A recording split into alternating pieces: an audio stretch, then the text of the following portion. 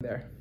All right, so let's get started. So this is sort of a blank canvas from where we sort of start our coding. This is Jupyter Lab. You guys can use Jupyter Notebook. It's a personal preference. I like to use Jupyter Lab. It's just a better version of Jupyter Notebook. Okay, so before we start coding, we need to sort of import all of the libraries which will help us to analyze all of this data. So let's start with that. So import numpy as np.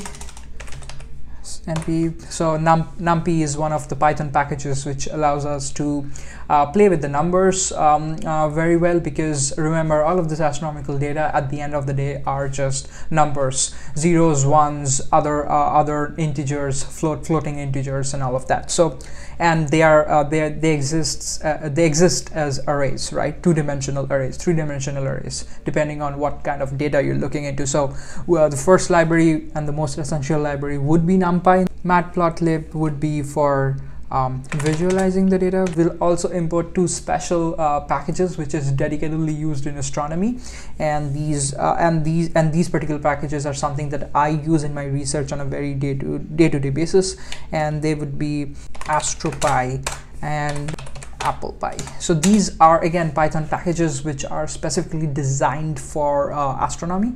With all of the libraries declared, it's time to sort of start analyzing the data. So let's name this data and let's try to open that data.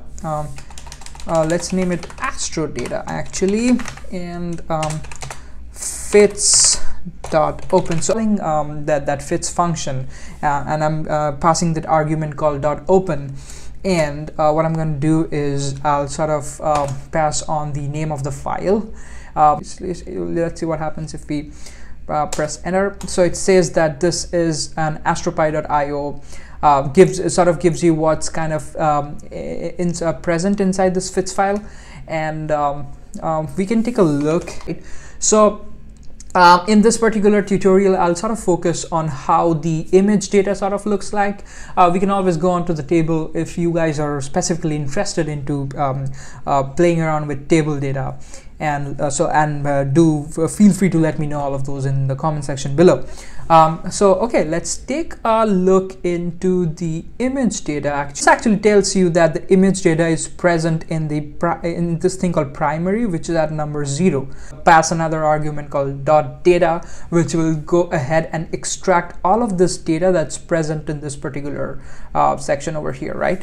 Let me press enter, and then I'll kind of sort of print this below so that you guys can take a look. So here you go, beautiful. So the image data actually is nothing but an array. So surprise, surprise, images are basically just arrays of numbers. Actually depends on how you sort of take that image. Different telescopes will have different sensors, and different sensors will sort of give you these particular values, either in zeros and ones, or in some complicated float integers, or just like proper integers. So there you go.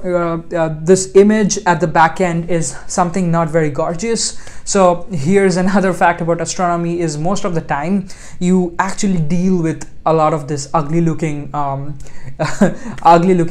arrays initially. We imported this library called Matplotlib. This allows us to sort of plot any kind of data that we have. In this case, it's an image data, it's an array. So I'm going to use the imshow command and sort of pass on the image data over here, and just see what happens. So wow, that's so cool. And that is the Horsehead Nebula, which looks absolutely gorgeous in my opinion. As you saw, this image was actually hidden behind all of those ugly looking numbers. But if you can pass on through that layer and see beneath all of the beautiful data, at the end of the day, you get beautiful images like this, right? So So that's already looking pretty good in my opinion. You could also sort of change the way this image particularly looks. You could also visualize this particular image in a different way by passing this argument inside imshow called cmap, and cmap is just sort of change. Cmap stands for color map, and that sort of changes the color representation of your image depending on the density of data that you have, right? So in this case I'm kind of going to use the Inferno one, and just see how, oh, there you go. I think that looks much beautiful to me. I personally use Inferno a lot in my research work, so I like to represent data this way, and it really looks pretty gorgeous too, according to me. So as I was mentioning, all of this beautiful image is nothing but numbers, two-dimensional arrays. So why don't we run some statistics and we just find out the basic mean, median, mode, and standard deviation of this particular array, right? That'll sort of give us an idea about this image data in reality. We can do, and that should be pretty easy to do. So I'll just like sort of print certain commands, and let's take a look at the mean first, right? So the mean would be nothing but so in this case, as we recall, we imported this library called numpy. So numpy basically allows you to work with two-dimensional array data, even in fact n-dimensional array data, depending on whatever data you have, or just like arrays. Numpy is an excellent tool which allows you to do all of that. So we'll use the numpy dot mean function in this case, and sort of pass the image image data, right, that we kind of declared here. And let's try to print and see. Oh, there you go. So this image, this particular image has a mean of this. Now we can also like I'll be lazy, and I'll sort of copy the same line of code. And for the median, it should be, I think the command for that is median deviation np dot, I think the command is std, np.std. Ah, there you go, beautiful. So as I said, we need to make sense of the data that we're looking at. So looking at the Harsad Nebula over here, now we are pretty certain about this particular image. For one, we know the mean of all the pixel values. We sort of know its median. There are multiple applications where we actually need all of this information, and I'll go over them later in a future video if you guys want me to. But you sort of know the mean, median, you sort of know the maximum pixel value, the minimum pixel value, and sort of the standard deviation. So you get a pretty good sense of the statistics of your image. With all of that out of the way, let's try to visualize this image in terms of a histogram. So I'm pretty sure when you take a particular image and kind of try to edit that in softwares like Lightroom and Photoshop, you actually come across histograms, right? So histograms, so images are nothing but pixels, and you take up a sort of histogram of all of those pixels combined, and that should follow a particular distribution. So let's take a look at the histogram of this particular Harsad Nebula over here. So the way to do that would be, again, so as I told you before, the image data is basically a two-dimensional data, and you pretty much can't get a histogram of two-dimensional data. So we need to sort of flatten that data. Flatten that data into a one-dimensional array, and then take the histogram of it. So again, this is something that I very much use in my own research at other applications, where I need to study the histogram of some of a distribution of clusters of new forming stars or star forming cores. And I need to observe how that is distributed. So I'll definitely I'll view at the histogram. So the way to do that would be to plt.hist. Again, plt is the matplotlib library that I sort of imported at the top, and plt.hist, and I will call my image data. But before doing that, I need to make sure to sort of flatten that data. So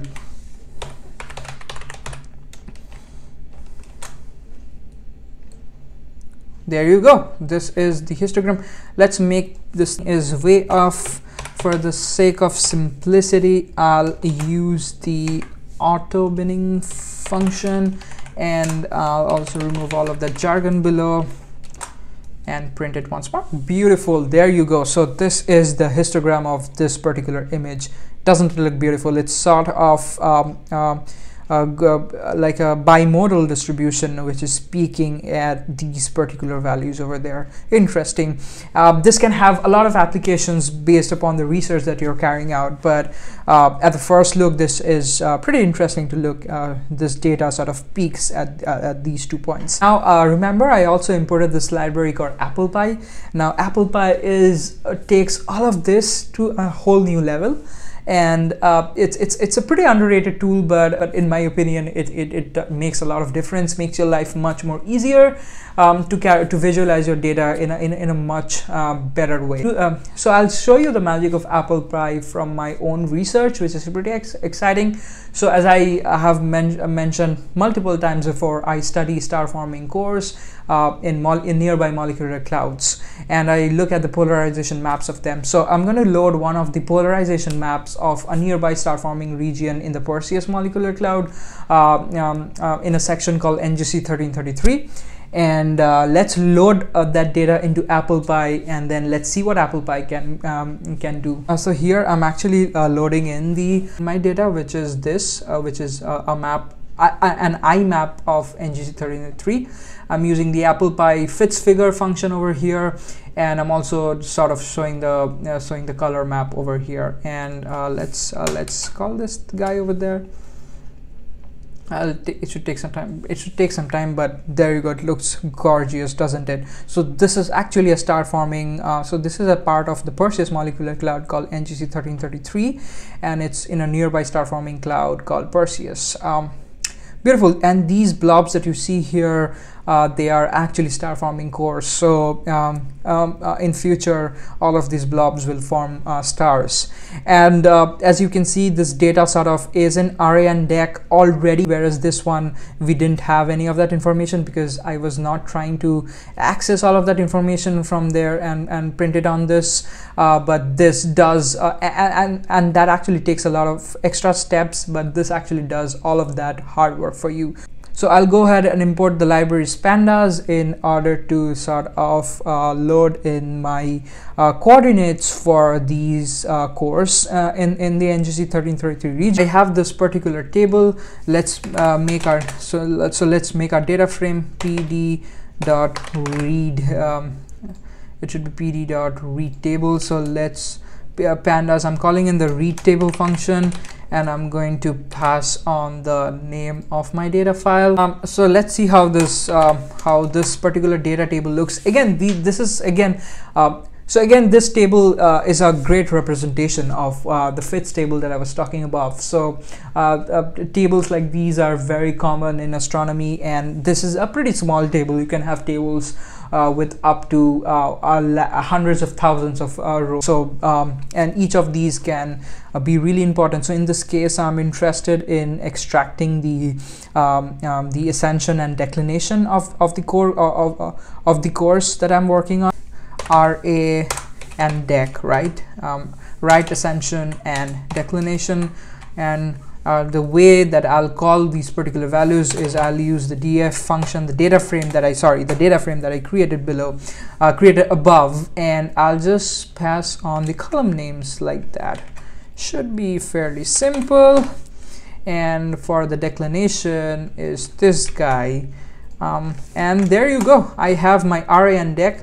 I can show that to you over here by printing. So beautiful values of RA and dec in degrees, and let's print out the dec as well. So this is your RA and dec in degrees. Now with now since I have all of that information above, I can sort of show you where exactly those exists in this particular.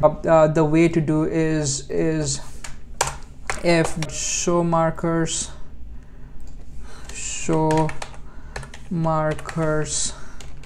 let's pass RA and dec. Let's print that. Beautiful. So there you go. Okay, this looks good, but let's kind of change the color to edge color. Yeah, there you go. That looks much prettier right now. That's better. That's easier to observe. So as you can see, I sort of got the coordinates of the array and deck from this huge table that I am called in, and then I am sort of plotting all of those on this particular image.